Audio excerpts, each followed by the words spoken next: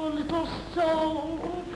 I hope I'm not going to see anything which would offend the eyes of a lady, and a perfect lady. Goodbye, dear, poor little creature.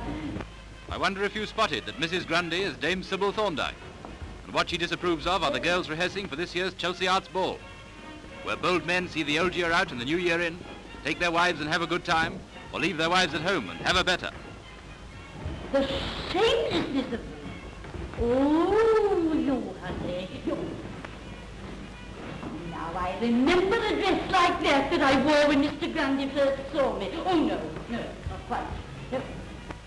Well. In my young days, if the girls had dressed like this, the vicar would have given them such a look.